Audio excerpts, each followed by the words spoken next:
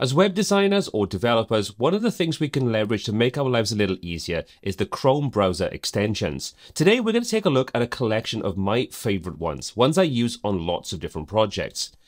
So the first on the agenda, if you're an advanced custom fields user, is going to be ACF Tools. Now, it might sound like it does a lot of things, but the reality is it does one job really, really well. And that is allows us to grab any of the code for any of our meta fields and then use that inside our design, inside our files very easily.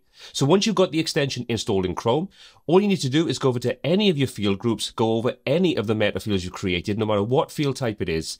And inside there, you'll see we get a new button called Copy Code. We'll select that, copy it to our clipboard, and now we can go ahead and use that any way we want. Now I've opened up a plain text editor on the side of my screen, and I'll paste that code inside there, and you can see that's the PHP code inserted. We can now use that any way we want. We're not restricted to simple free kinds of fields. We can use this on any of the meta fields in pro and free. It's a really great way of grabbing that code without messing around, and then use it as you need to. Now when you're building your designs, responsive is going to be a key component. You want to make sure that your site scales and looks great on all different kinds of resolutions. For that, we're going to be using another Chrome extension called Window Resizer. All you need to do, once you've activated it, is select it, and we can now go ahead and use any of the pre-built sizes. We can go in and create custom ones if we want to, but let's just say, for example, we want to check this out on something like a 1024 by 768 for an iPad resolution. We can select it, it now resizes that, and we can just make sure that our site looks the way that we want on that particular layout resolution. We can just save again, come in, we say we want a different. You can see this will set things up for all those different sizes. And the nice thing is with this, you can easily come in and you can go into the settings section, and inside there you can configure this the way you want. So you can set up various different parameters, which I would recommend checking out, but you can also go ahead and take a look and add new presets in. So you can simply come in, add a new preset, drop in the width, the height, the viewport, description, all those kinds of things, save that preset, and then you've got that available to you inside the Chrome extension itself. Pretty cool, and like I say, a completely free extension.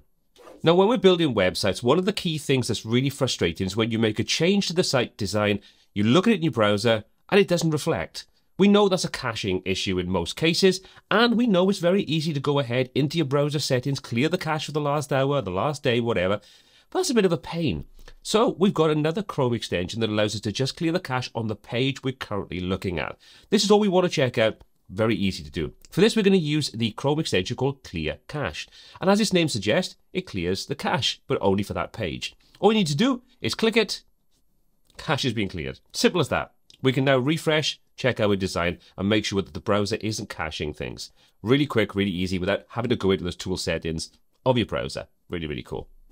Now, there are times where you may be working with a client on a site redesign, and they may not have access to all the files, the back end of the website, those kinds of things, and you still want to grab the relevant images from that particular design, logos, those kinds of things. Well, for that, we've got an image downloader extension for Chrome. All you need to do is install it, and then when we click on it, it will now go ahead and find all the files on the page we're currently looking at. And as you can see, we can see all of those files on this specific page, and now I can go ahead and I can download them. So I can select them by just clicking on the little checkbox, and then I can go ahead and download them. So that's really, really easy. We've got some extra options on here as well. You can filter things based upon the URL. You can also set text, wildcard, or regex, so you can easily come in and make sure that you find exactly what you want inside the particular page. You can also go in and configure the width and the height of the images that you want to filter out. So you may only want to grab high resolution images over a specific size, where you can use these settings on here. So we can easily adjust this by using the little sliders. We'll just check it, adjust the sliders, and you can set the minimum and the maximum using a really simple slide bar. The same goes for the height, so really, really simple. You can see I can now come in and I can just grab the images that I want. I can say only images from links if I want to filter things down even further. And I've also got the ability to save these into a subfolder, and I can rename them as well. So great if you want to go and grab images, rename them, drop them into a specific little subfolder just to organize things really quickly and easily. That's just a free extension for Chrome, just the image downloader. I really like that one. Now, sticking with tools that allow us to see exactly what's going on a page and grab the right information to be able to recreate designs, those kinds of things, we're going to take a look at what the font. Now, I've covered this in previous videos. I love this. When I quickly want to find out what font is being used inside a design or font combination, or I just want to make a quick change to something to see exactly what I'm starting with, this is a great resource. All you need to do is enable it inside your browser, and then you can come over any font on the page, any text at all, and it will tell you in a little pop-up exactly what font is being used. But we can go further. If we then go ahead and click on that font, it now gives us all the details that we need. It tells us the font family, the size, the weight, the spacing, the color, all the important information that we need. Really, really useful. And then you can just simply go ahead, recreate that yourself, and you can click a second time on the page, and each time you click, it will then show another pop-up with the information about that specific font. Again, all the details that you need. To disable it, all you need to do is go back up and click on what the font one more time, and all of that is gone. A really, really useful tool. Now, another tool that I've covered in the past that I really like is CSS Peeper. It does a lot more than what its name suggests, which is just takes a look at the CSS inside a design. But let's take a look at it. Let's enable it, and you can see it's got 3 different tabs. The first one is basically that general. We've then got the option for colors, which will allow us to grab the colors inside any of our designs. And finally, we've got the assets, which are things like the files, the images, those kinds of things. So what we need to do, let's stick first of all with the general tab. And now you'll see when I come over the page, we get a little red bounding box that shows us what we're going to hover over and select. So let's just say, for example, I like the look of this heading. I can make sure that I've got that sort of covered off with a little red outline. I can click on it, and now I can find all the information about that particular design element over on the inspector panel. So you can see it tells me the font face, it tells us any of the spacing, the font size, the line height, the letter spacing, the colors that are used, the background colors, all those kinds of things. And we can then go ahead and we can copy that code from there for that particular color. So a really quick and easy way of grabbing that relevant information.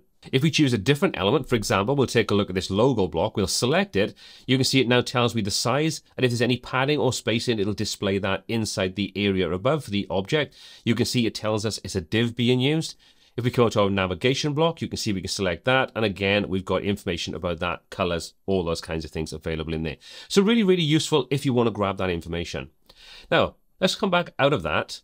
Let's go back into the colors section. We can select that, and now this will show us all the colors that are being used on the page, including sort of transparencies, the opacity, the different settings, all those kinds of things. And then we can go ahead and we can just hover over any of these and we can copy that color code from there, and it'll take the full color code. If we're using any kind of transparency, it will grab the alpha information. Really useful.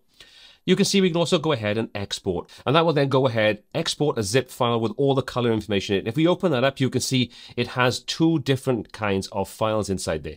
We've got an Adobe swatch, so if you use Adobe, you can just pull this in as an ACO file format, and you have that, and you can use that in as a global sort of color palette. You can use it in lots of different ways, or you can see it also supports Sketch. So you can easily grab those colors, pull them in, and then you can use those as and when you need to. Or like I say, you can just simply go ahead, hover over it, and just copy each individual value. And the final one is the assets panel, and this allows us to see the images that are available on the page, and then we can go ahead and we can simply export those if we want to. We can rename them, we can find information about the file name, the file size, all those kinds of things. So really useful to kind of like just take a look around what's going on a particular website. The final Chrome extension today is Checkbot. This allows us to go ahead and check 100 URLs on our site and check for various different things like security, SEO, those kinds of things. Now, this is the free version. The pro version, the paid for plan, allows you to check as many as you've got on there. But for most use cases, I think 100 links inside a site is probably going to be more than enough for a lot of use cases. So what does it do? Well, it allows us to go ahead and kind of do a check on our site, or at least the first 100 URLs for it. It'll check SEO, it'll check for good practice, it'll check for security, those kinds of things, and come back with a report. So I'm going to open up the Blocksy sort of website, and inside there, let's go ahead and just run this. So as we click on the Chrome extension, you can see this now goes and takes us over to the Checkbot site.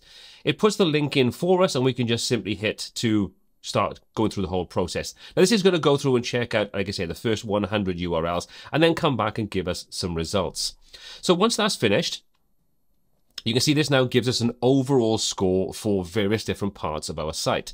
If we take a look on the right-hand side, it gives us an overall overview, kind of top-down view to show us the SEO, the speed, and the security. And as you can see, SEO is looking pretty good. Speed, again, is also looking pretty good. Security could probably do with a little bit of work in this instance. And you can see it tells us the number of URLs crawled, the number of pages.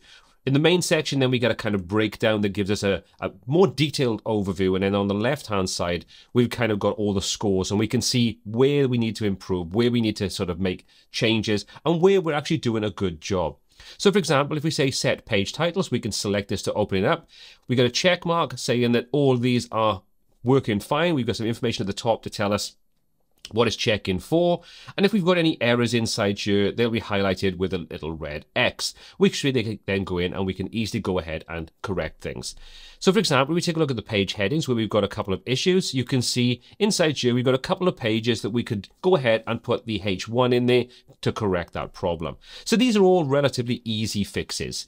However, we come down and take a look at some other things. There are some other areas we may want to look at in a little bit more detail. For example, valid HTML. You can see this tells us the page. We can go ahead and go over to that page and select it, and it'll tell us what the problem is. We can see we've got fine for like valid CSS and JavaScript and so on, and so we've got some alt tags missing, those kinds of things. So we can easily use this as a good starting point to correct these problems. So those are the Chrome extensions that I would recommend you take a look at, because I think they're going to open up some great opportunities to make your life just a little easier and stay inside the browser to do this work. It's also worth noting that while these are Chrome extensions, some of them have Safari extensions, but if you're using a Chrome-based browser, then these should still work inside there as well. Okay, so all the links are in the description. Everything I've covered in the video. If you've got comments, questions, or feedback, or you'd like to share the tools that you use, drop those in the comment section below. My name's Paul C. This is WPTuts, and until next time, take care.